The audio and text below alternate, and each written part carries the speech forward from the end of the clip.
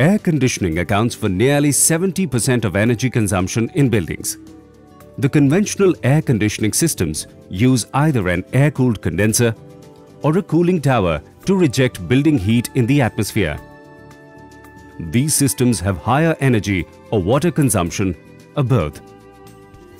GIBSS range of geothermal-based air conditioning systems offer solutions to these problems. The innovation changes the process of heat rejection by exploiting the fact that the earth retains a constant temperature throughout the year, a few feet below the surface. In a tropical climate like India's, Earth has a temperature much lower in the summer season than the atmospheric temperatures.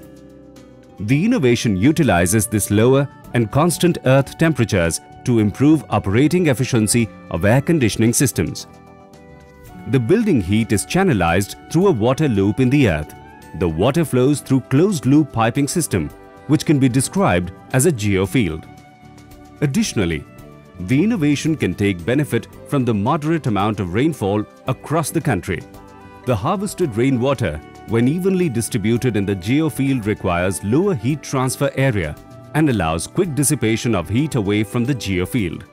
If the implementation of this innovation in both new building projects and in retrofitting could be accelerated, there is a potential to reduce greenhouse gas emission by about 20 million tons worldwide by 2022.